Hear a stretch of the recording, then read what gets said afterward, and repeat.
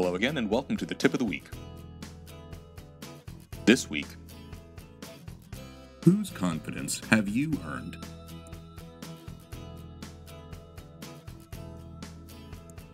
When it comes to successful networking, it's easy to think confidence is the key. But here's the twist. It's not your confidence that matters most. It's the confidence others have in your ability to deliver quality. Think about it.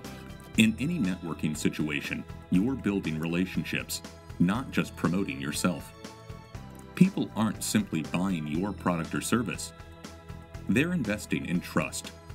And trust is built when others feel confident that you'll solve their problem or meet their needs with excellence. So how do you inspire that confidence? First, it's about reputation.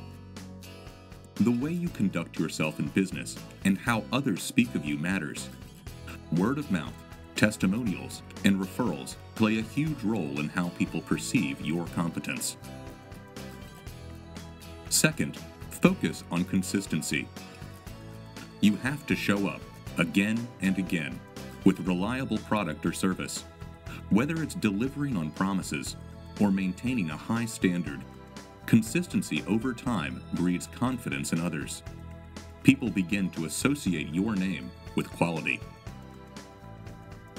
Next, emphasize listening over talking. In networking, understanding someone's needs is crucial. When you're more interested in helping others succeed than in boasting about your own success, you naturally build rapport. It shows that you're not just confident in your ability, you're genuinely invested in delivering value. Finally, remember that networking is about relationships, not transactions. People will refer you when they believe you'll take care of their contacts as well as you've taken care of them. The bottom line? It's not your confidence that seals the deal. It's the trust you build that shows others you can deliver.